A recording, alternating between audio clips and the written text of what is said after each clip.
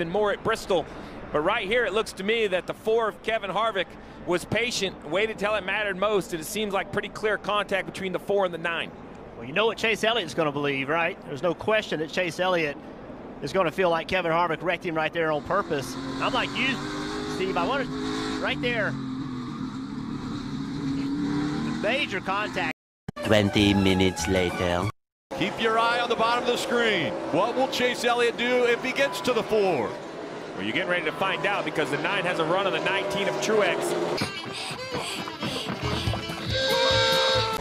Oh, the 4's going to miss the corner. He misses it into the wall. No, please wait.